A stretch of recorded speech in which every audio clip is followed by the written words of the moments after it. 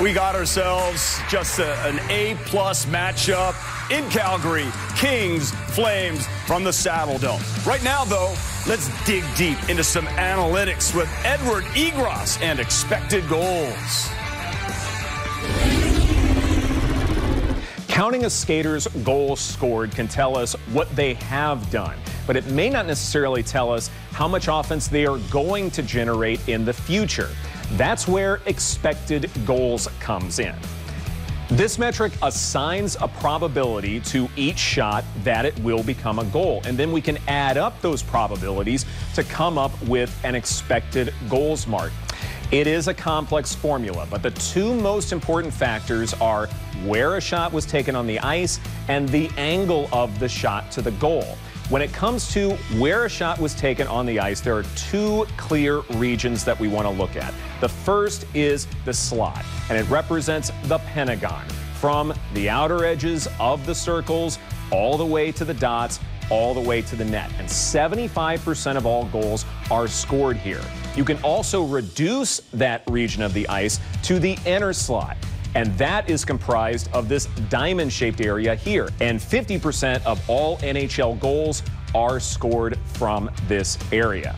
The second factor involves angle. The more straight on a shot is to the net, the likelier it is to become a goal. And 50% of all NHL goals are scored from 30 degrees from the center line.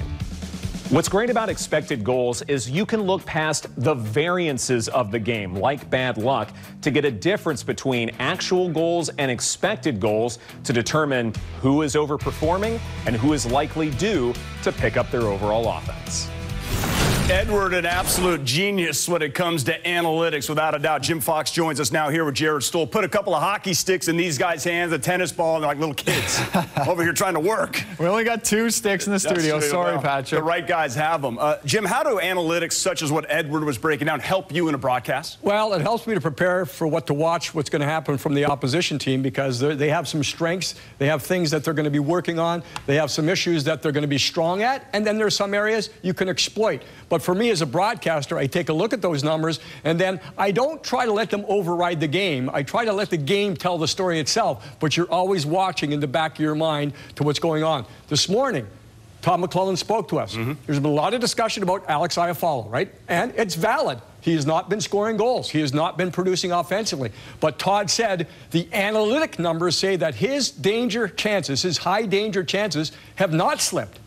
They're as high as they were at the beginning of the year when he was scoring a lot of goals. So coaches will use that and that type of thing, saying, we hope it's going to happen because the chances are there, it's just not going in. Yeah, that's interesting, yeah. I thought it was way down, but we did some research ourselves, Alex and I, and we found the same thing. His chances now are at the same rate as they were earlier. It's not going in now.